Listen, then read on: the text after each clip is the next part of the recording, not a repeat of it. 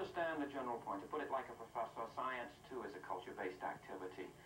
But what is the point of the Buddhist sequence near the end? That we should remain more open, pluralistic, less insistent on conformity? Yes, it's part of that trap I talked about in Program 1. The trap set in Program 1 was to intimate that, Buddhists didn't ask questions and they were dumb and stupid. And in fact, what I'm trying to do is to say, having been through the experience of the series, you recognize that people are constrained by the context in which they live to believe that what they believe is true and final, the only real answer ever found. And when you take that and look at, you say science is like that, and then you look at other belief systems, the Buddhists, in their way, explain the universe entirely satisfactorily for the people who believe in them, as does science for us. So that's, yes, in other words, it was a plea for more open-mindedness on our part.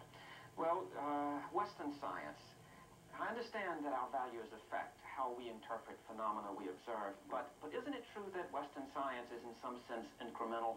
How drastic are these revolutions that change the universe?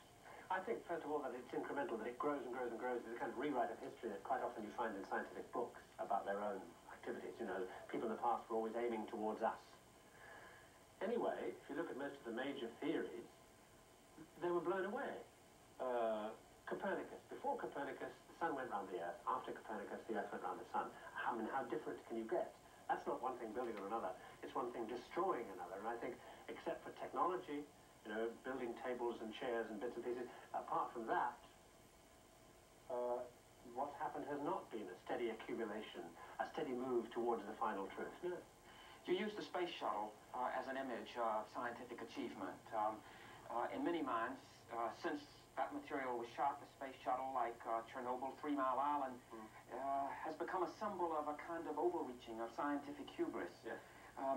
You hold out great hopes for the computer, but isn't it possible that that too is in some sense a naive expectation, that it can revolutionize human society, reduce human waste? There is one, it seems to me, one major difference, and that is that the computer is already in the hands of people. Once upon a time, 20 years ago, people said the computer will all be controlled by the computer because there'll be this massive mainframe brain somewhere. It'll run the world. And look, everybody has one. Everybody has something. Soon there will be people selling information, knowledge, experience on discs because the marketplace works like that. It's too late for society to be in the grip of the monster machine anymore, ever since the days of the personal computer began. So that's why I am optimistic about the effect of the computer on our society, because for the first time ever, those massive tools of science are actually in the hands of ordinary people to a great extent, in a way that makes it very difficult to control them. You can't, what are you going to do with all these people modem talking to each other? You can't come into the telephone lines and control. But not too late in a place like the Soviet Union, where government control is a reality. And to go back to program number 1, the NORAD sequence, Rome was overrun by barbarians. What's to keep that from happening to us? I believe the awareness of the fact that other systems are neither right nor wrong. They are what they are. I mean, if we are to live, it seems to me we must coexist. That's why NORAD was an irony at the beginning of the series. To be so certain that you will destroy seems to me to be taking the longest possible road, and that's why this series has built, I hope, gradually towards an understanding that the only way to continue to exist safely is to be tolerant as possible. You have a new educational model in mind.